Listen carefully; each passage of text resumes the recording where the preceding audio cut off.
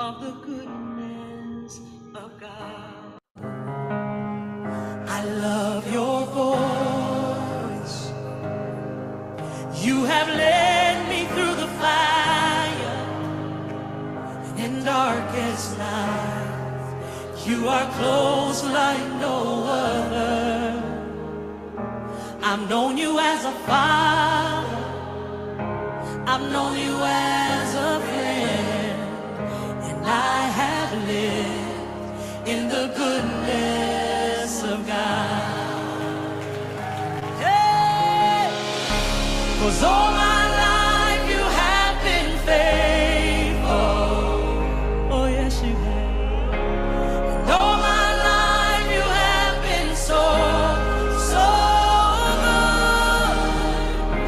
With every breath that I am able, oh I will sing of the goodness of God.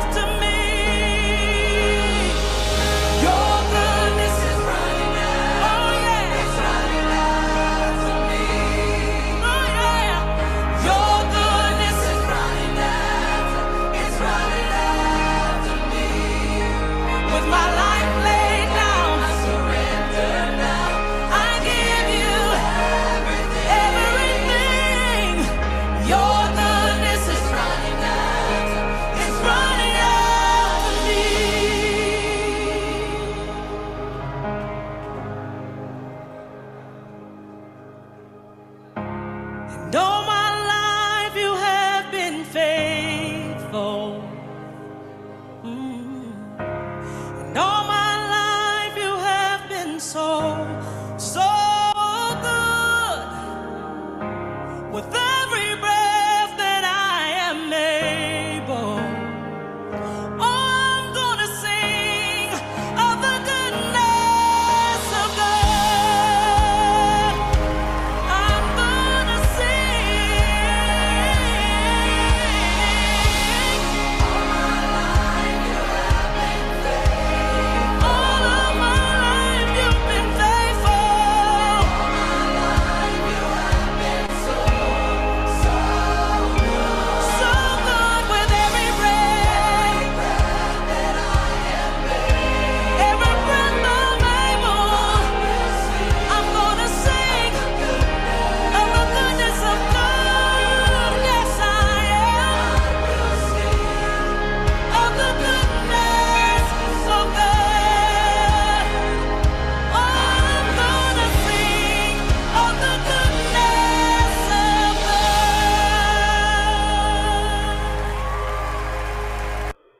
God. My family is sacred to me. It truly is all that matters. I was on a work trip when the pulmonary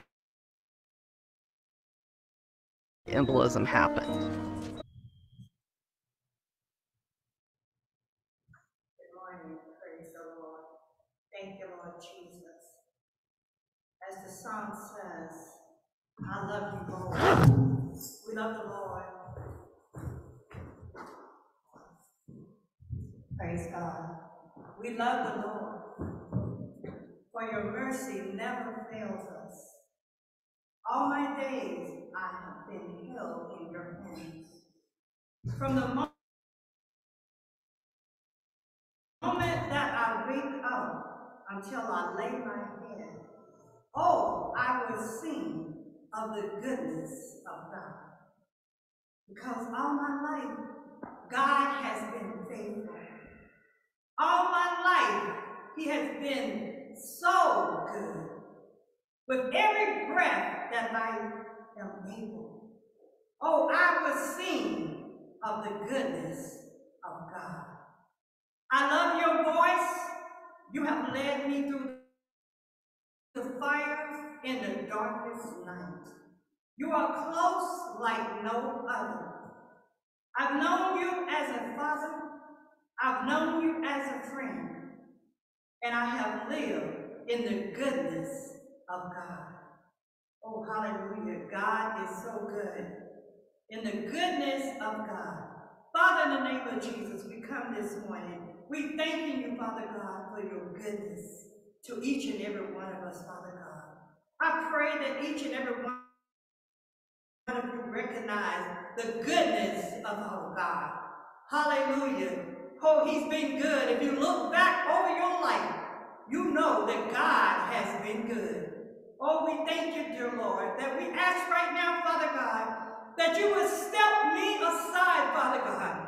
Hallelujah, and come forth, Lord Jesus. Come forth and speak to your people, Lord Jesus. Speak to me, Lord Jesus. Hallelujah. We give you praise, we give you glory, we give you honor for your goodness, Lord. And I thank you. Let your people receive this word that you have had me to prepare. Oh, I thank you, Lord, for your goodness. Oh, I thank you for your goodness. Oh, I thank you, dear Lord, for your goodness. In Jesus' name I pray. Hallelujah. Oh, I thank you, Lord Jesus. I thank you for his goodness. Hallelujah. Thank you, Lord. Hallelujah. Good morning, saints. Good morning, everyone. I am going to attempt to, my book is the book of Numbers, and this is my summary for the year of this book. This book was written 1405 BC. It has 36 chapters. It has 36 chapters, and Moses is the author of this book. This book, it gives us hope. Hallelujah.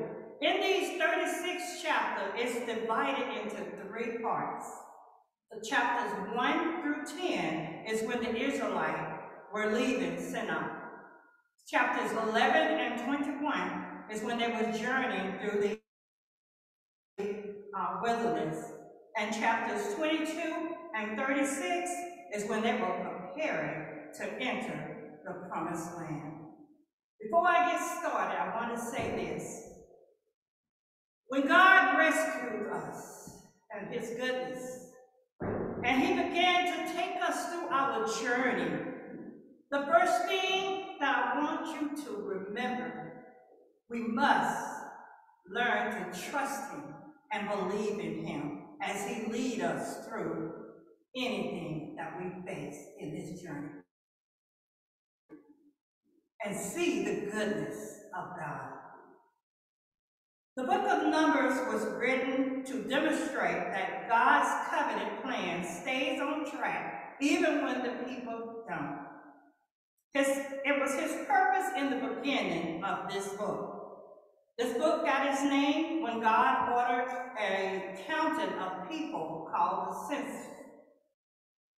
But listen, it all boils down to the disobedience of the Israelites, not having faith in God, and failing in their commitment to him, which caused them to be kept out of the promised land.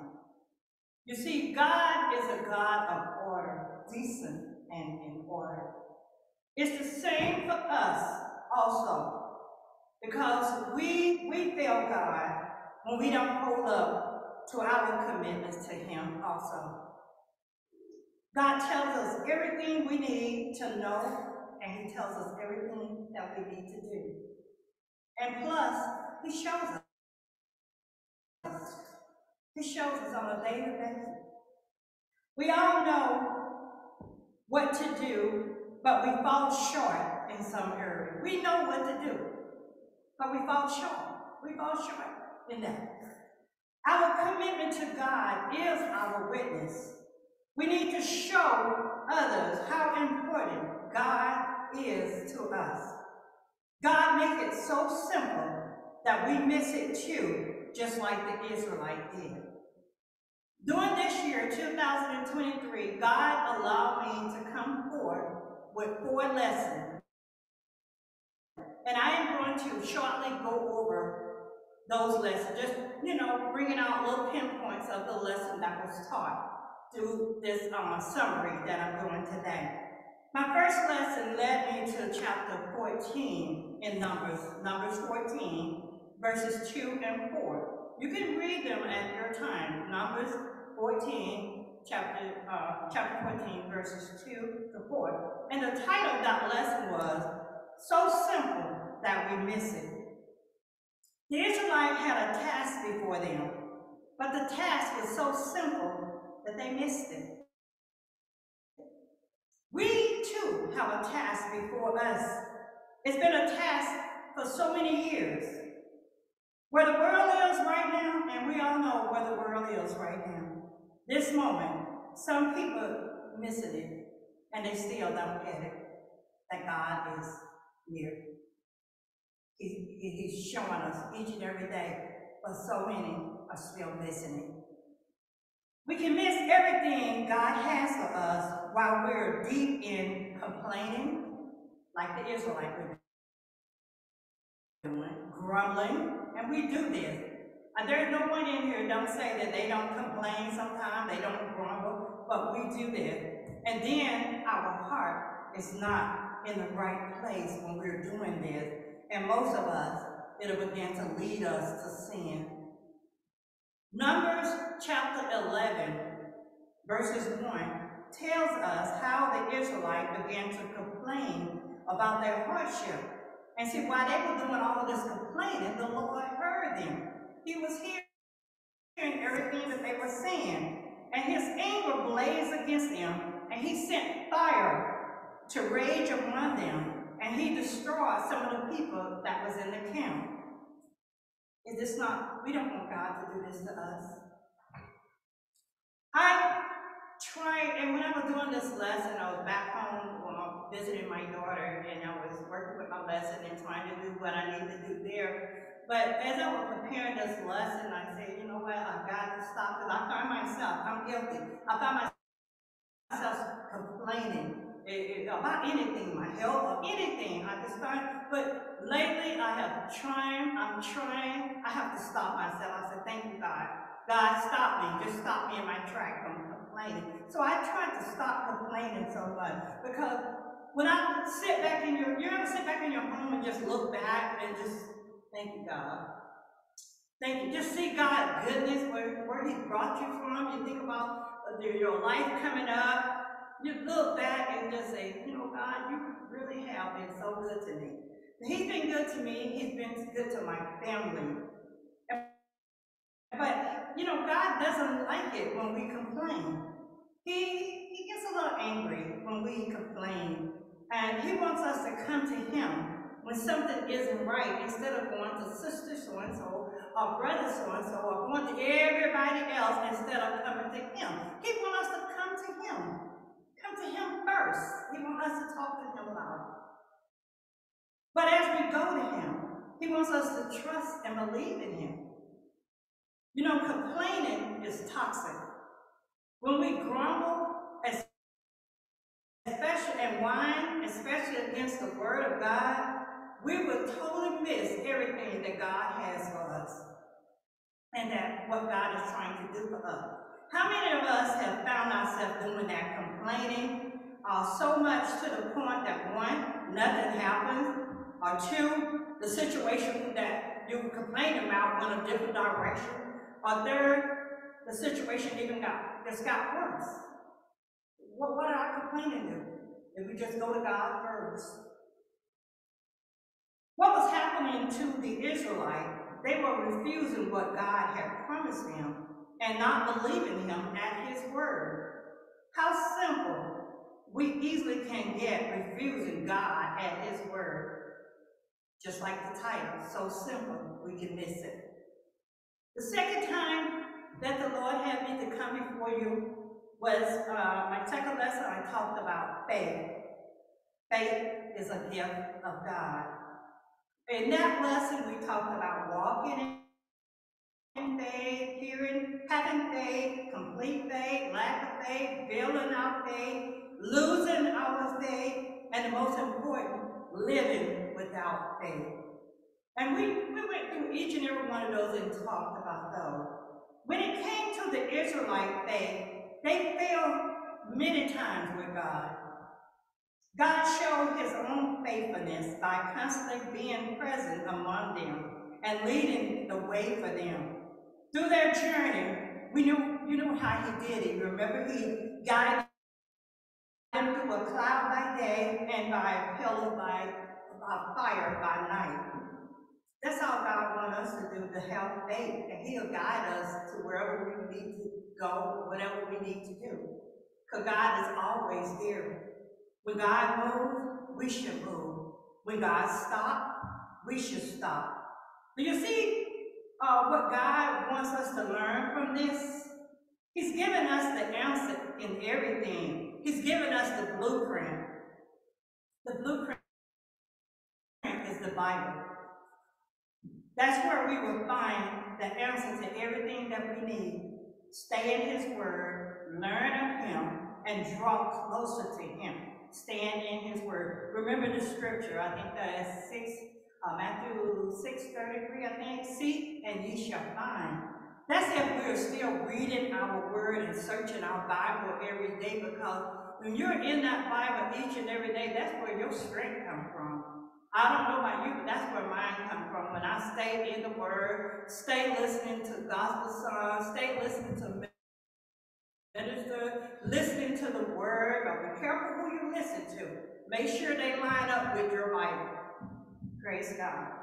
Now, it was only 3 days into the Israelite journey, and these people were already complaining. 3 days, and they were already complaining. This is how quickly they forgot about what God has done for them and what God was doing for them. People, we got to see the goodness of God. We got to see his goodness. Haven't you experienced his goodness in your life? Haven't you realized how good God is to you? He's good. I realize God is good to me. There are times I have slacked in my reading, slack in doing, I'll turn that television on, but lately, I thank God, I have the TV be on, but I'm really not watching it. I'm in my word, I'm listening to the word, you know what I'm saying? So we got to realize how good God is to us. Do we recognize it's God that brings us out of the impossible? When something comes up that's just impossible, you know that you can't fix, a man can't fix, but God fix. Do we realize how good God is? That's the goodness of God. Every morning when we wake up, we need to get on our knees and thank God. It's the same thing at night when we go to bed. Before we lay our head down, we need to say thank you, God, because he brought us to another day. We need to thank him. And even during the day, those that work, those that don't work, any of you, we need to stop, worship God. Even just, Lord, I thank you. Lord, I thank you for your goodness. We need to stop and give God praise. All during the day, give God praise. In other words, thank you every chance we get. I wrote down here, give a little testimony. When I was back home, you know, I just came back from Texas, visiting my daughter. And while she was in the hospital several times back and forth, I'm keeping her older two boys, which is 6 and 11.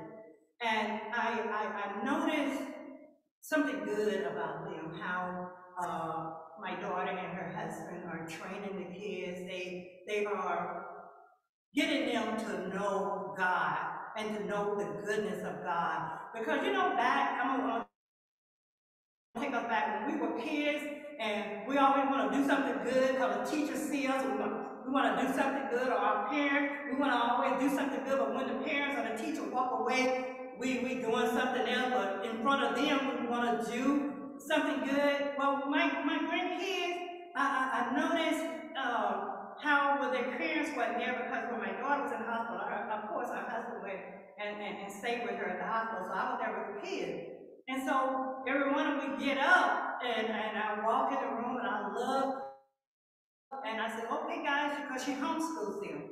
And when they get up, the first thing they do is kneel down and start praying. And I looked at that and I come back in the room and people get in and they still down there praying. Praise God, they talking to God. I mean, they really talking to God. And then at night, the family have prayer at night because they say, come on, Grandma, we're going to have prayer. And sometimes I'll have prayer by myself because my husband and I, we communicate and pray, still pray together, even though we're, far apart. But they have Bible study, they have prayer, even if it's an hour long, or 2 hours long, or 30 minutes long, or 10 minutes long, they have prayer every night. So when they were gone is what I'm trying to bring up. So when she was in the hospital and he was with her, the kids continued to do what they were doing. Even when I was cooking for them, I would give the little one, the Greg, which is 6, his plate. And before I could look and say, don't forget to bless your food, he was already, I'm sorry, he was already blessing his food, giving God thanks. And they don't do it to please their parents. They are talking to God. And I like that in them because they're committed into praising God. And they don't do it just because mom and dad are there or grandma is there. They were praising and talking to God. So I just wanted to give that testimony that the goodness of God, that they're showing them how good God is. And one funny thing, that the little one, he wanted to run upstairs and get something, but then again, he was afraid to run upstairs, and his older brother looked at me and he said, Rick, why are you afraid? God is with you. Looked at him, I said, thank you, Jesus. And then the little brother, my little 6-year-old, went on up and got what he wanted and came on back down. The goodness of God. I just thank God for that. Praise God. But getting back to my lesson, we need to see God's goodness in our lives on a daily basis and thank Him for it. And I like it that these kids were thanking God for whatever they were thanking God for. They was on their knees and they were thanking God. Because we can quickly forget what God has done for us and still doing for us. We can slack in giving God praise. We can do that. And I'm not just talking about the world. I'm talking about the Christians. They're in the church. We can slack in giving God praise. There's a scripture I want to read for you that reminds us not to forget what God has done for you. That's Psalms 103. Verses 2 to 5. Psalms 103, verses 2 to 5. It says, bless the Lord, O my soul, and all that is within me. Bless his holy name. Bless the Lord, O my soul, and forget not all his benefits. You see, I want to stop right there. We can't forget all the good things that God has done for us and still doing for us. We can't do that. We can't forget when God do something for us. We can't forget that. We got to thank God, praise him. Verse 3 says, who forgiveth all thy iniquities, who healeth all thy disease. How many times has God healed you?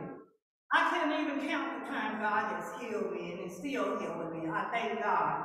Verse 4, who redeemed thy life from destruction, who crowned thee with loving kindness and tender mercy. God keep us from all harm daily. We see what's happened in the world today. God protect us. He's covering us. Why? Because he loves us, and that's the goodness of God. Do you see his goodness? Do you see his goodness? Because when we go out in this world, there's no guarantee that we'll make it back to the house. There's so many people that have left their house and did not make it back home. Praise God. We must see the goodness of God towards us. And I'm going to go back to Numbers 14, but I'm going to go to verse 18 where it says, the Lord is slow to anger and filled with unfailing love, forgiving every kind of sin and rebellion.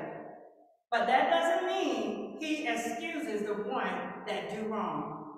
He is a good God. Oh yes, he's a good God. And we must see the goodness of God. Because he's with us and he loves us. This is what this book of Numbers shows us about God. He is a God who chooses to live close to his people. He lives close to us. He loves us. He's with us every day. Wherever we go, he's there with us. And we have to live with genuine faith. Honor God with praise. Honor him every day. See his goodness in your life and constantly thank him for it. Believe and trust in him always, and pray daily. Communicate with him. Listen to him. Do things for him to show your appreciation of his goodness towards you. Amen. And let us all be committed. I know I said that, I may not go here, but if the Lord leads me to go here, I'm going here. Let us be committed. I know sometimes it's a tug of war. We try to get here at 8, 8:15, 8:20, 8:30. It's a tug of war to get here. But God, look what he's done. He has blessed us with a beautiful building. And we got so many chairs now, and there are 3 people here. There are 3 people. We got room for so many people. I want to talk about 3 people. There's a testimony here. I want to talk about, there's so many. It's not getting off my lesson. It's still on my lesson. I want to talk about 3 people, just real short. And there's more to talk about, but our time frame, I'm just going to do 3. Talking about being committed. And you guys have heard me several times tell you how committed my husband is. There are times as a wife in the flesh, I want to get mad. Baby, you ain't got to get there on time. You don't have to be the first one there. But he does, because he's not doing it for me. He's not doing it for you. He's doing it for God. And I thank God for his commitment. And another person that I want to talk about, before I go to these last 2 people, the enemy, we got to be careful, because the enemy, which is the thief, his purpose is to come, steal, kill, and destroy us. The first people he wants to destroy is the Christians. Yes, oh yeah, he wants to destroy this Christian, because they're the ones that are out here witness. He ain't worried about all them people out in the world, because they're following him. He's coming for the Christian. The enemy wants us to be busy. He wants us to sleep in. He wants us to come later. Oh, such and such can do that.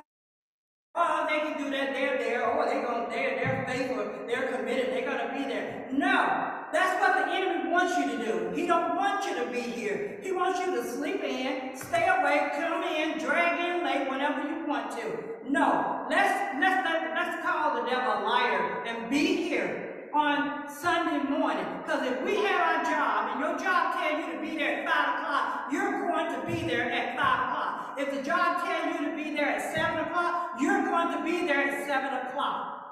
So God wants us here, and he'll bless us with a building, and we need to fill this building where we got people standing outside the door trying to get in. That wasn't even on my note, but I thank you, God. But the next person I want to talk about is Elder Stubblefield, for his faithfulness.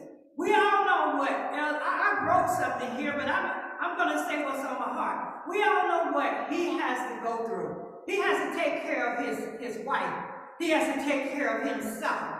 He has to take care of his mother. He has a job to do, because he still has income coming in. So he has to work. And he has all these seminars and stuff that are going on, because he has to make money. He still has to protect his family. But he still is faithful to God. We know last week God used him to bring forth a powerful word. And he even told you himself up here that he did all this seminars, and he did that, and then he did that, and he did that, and then he had to come here and preach. He had a lot on his plate, but he was committed to God. He came and he brought forth that word. Praise God. The third person I want to talk about is Sister Brooks. We all know how she has struggled through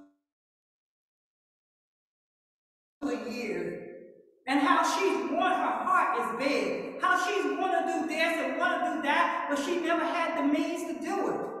Look how God has flourished her, because you wouldn't know that she was going through all this unless she get up here and mention it and tell you about it, because she was still committed, she still came to church, she still praised God. Look how she's flourishing. Those are 3 people I wanted to talk about. Like I said, there's many more. But we need to learn from these people. We have to be committed. God is supposed to be first in your life. God is supposed to be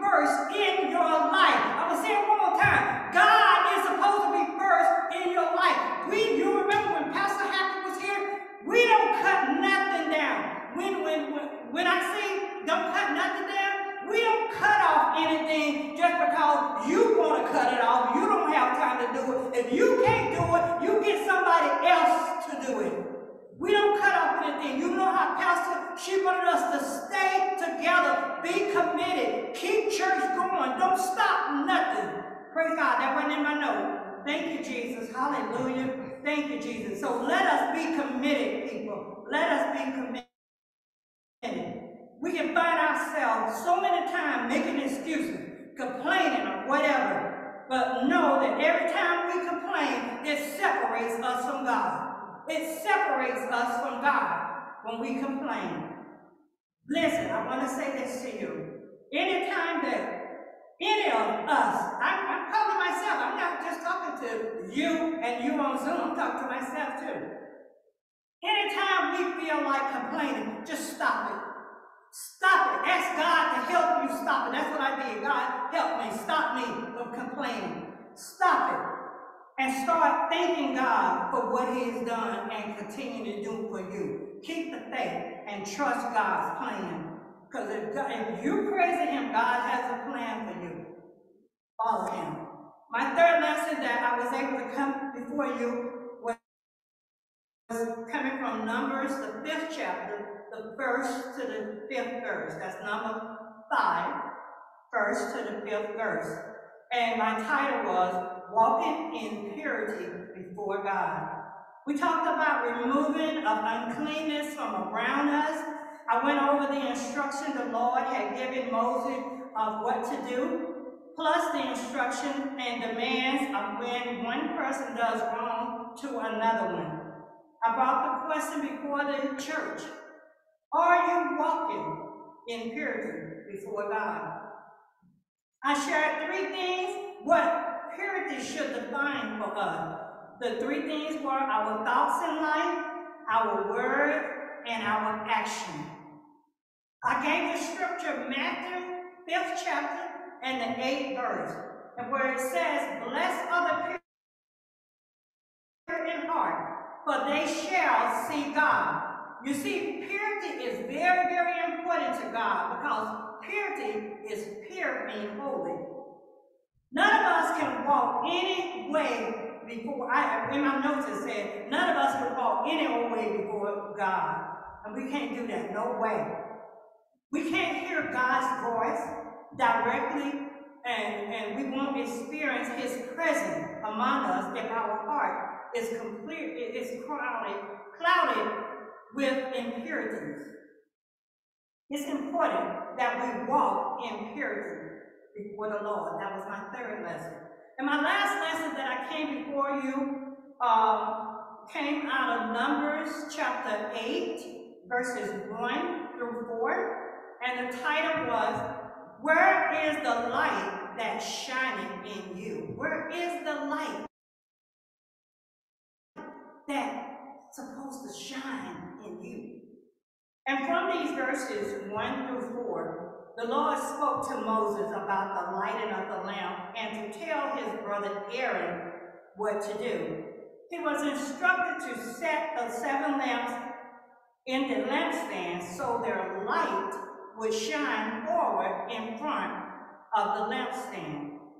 See, this was to shed light in the holy place, which was representing the light and light that God gives to His people. I shared the scripture John 15, verses 5, where God said, this is God's word, "I am the vine, ye are the branches.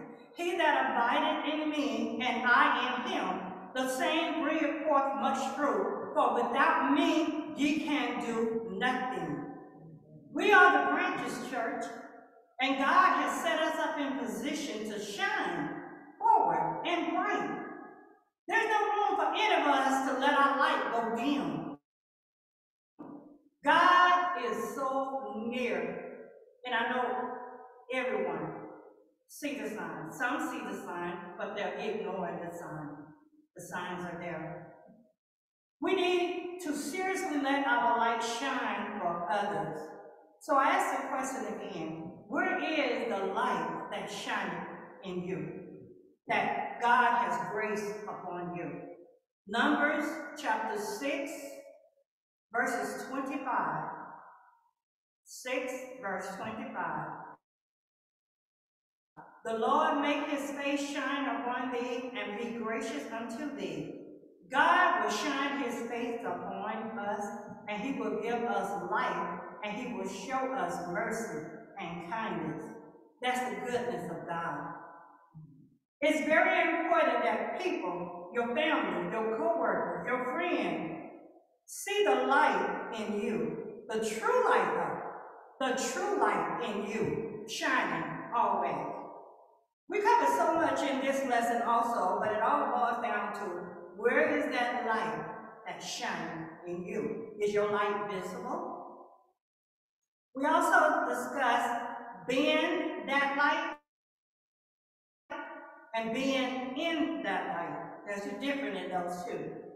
We discussed the scenario of the light bulb. I asked the question, what watts are you? We went down all that. And we know everybody in here want to be the highest watts it is. I want to read something in your hearing that I ran upon.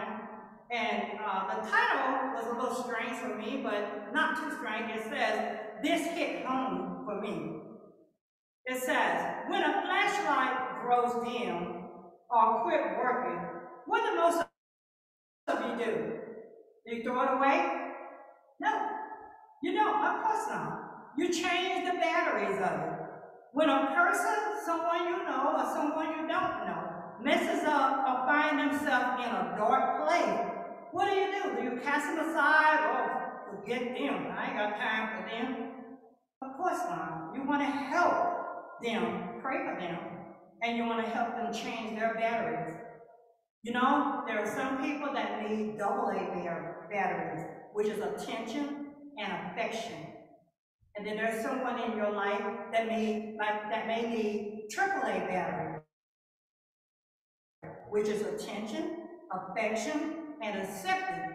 And then you might have some that may need a C battery, which is compassion. And I think we all need that one. And there are some that need a D battery, which is direction. And if all of those batteries don't seem to work, and they don't seem to shine for that person, what do? You simply sit down with them quickly and let your light shine for them. I know this is short, but I hope and pray that someone got something out of this, that you can see the goodness of God.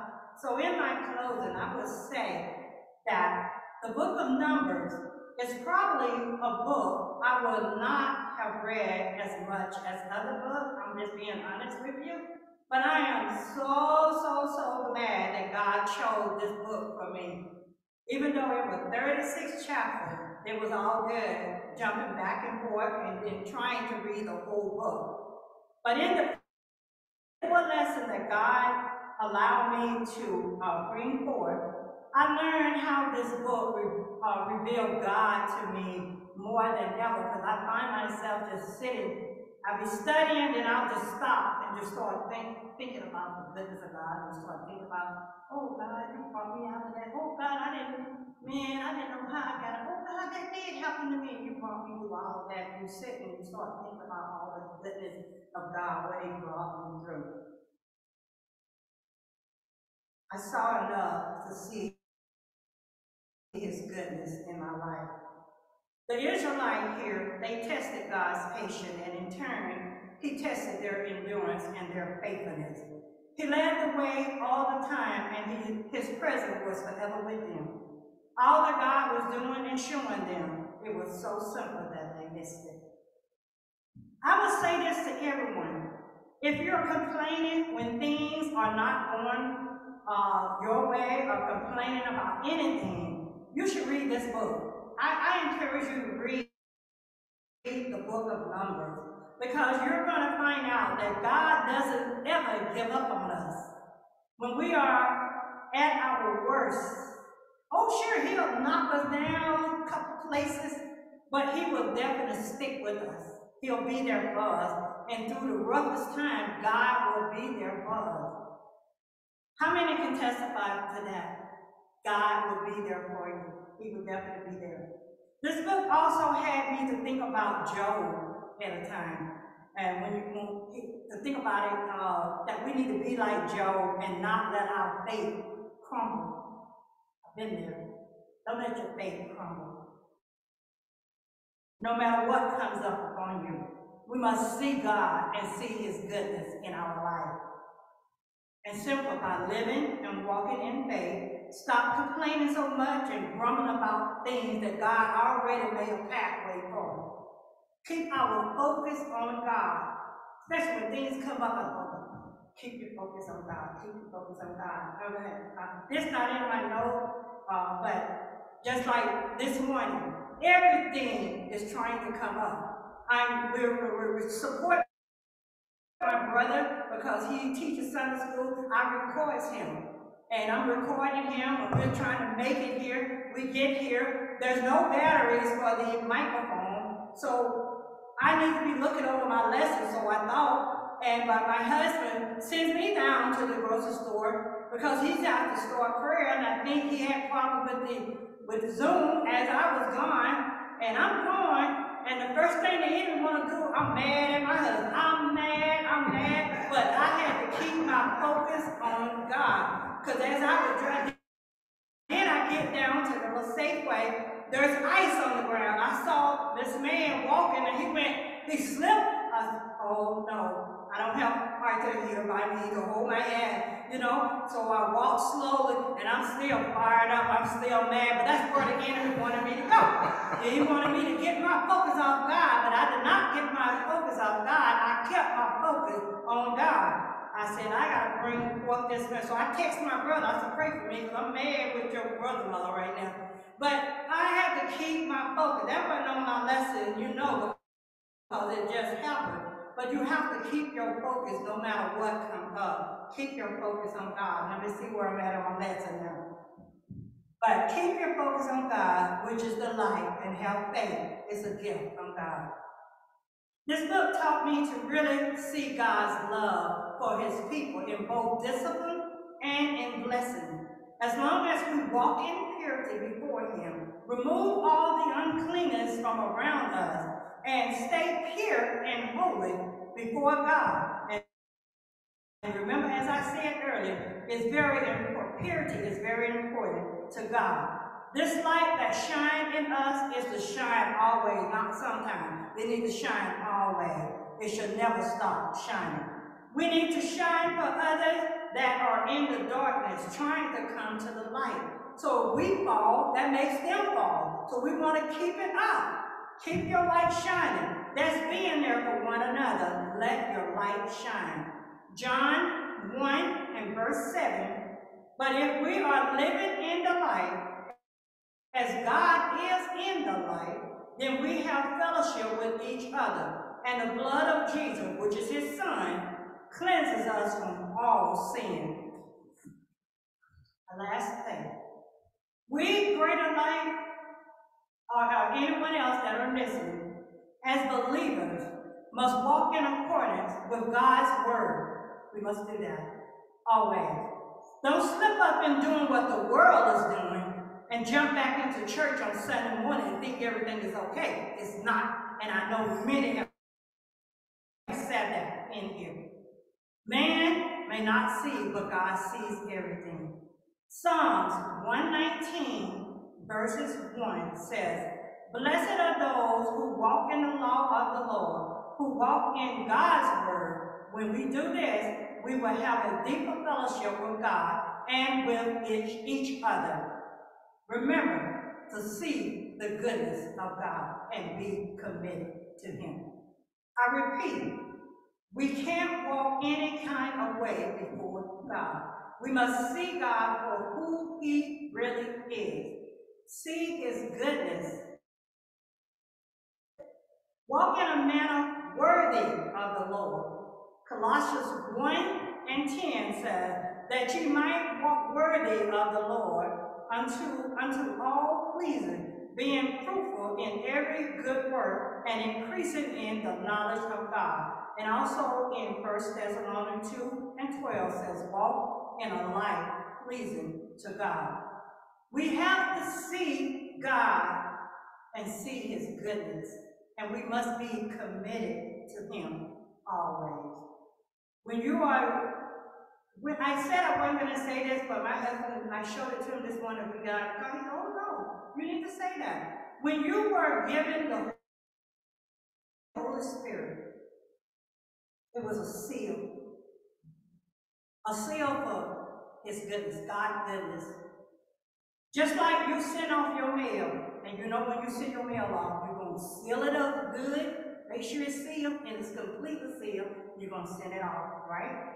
But the Holy Spirit is a seal. It's the seal of guaranteed deliverance. So we got the people see the goodness of God. Be committed to him always. Not just sometimes when you want to pat on the back. Be committed to him all the time. When nobody else is looking but God. That's when we need to please God. Don't love him because of what he always does for you. Love him for who he is and see his goodness. See God's goodness, his goodness, and be committed to him. Praise God. Amen. Give our hand for the word this morning.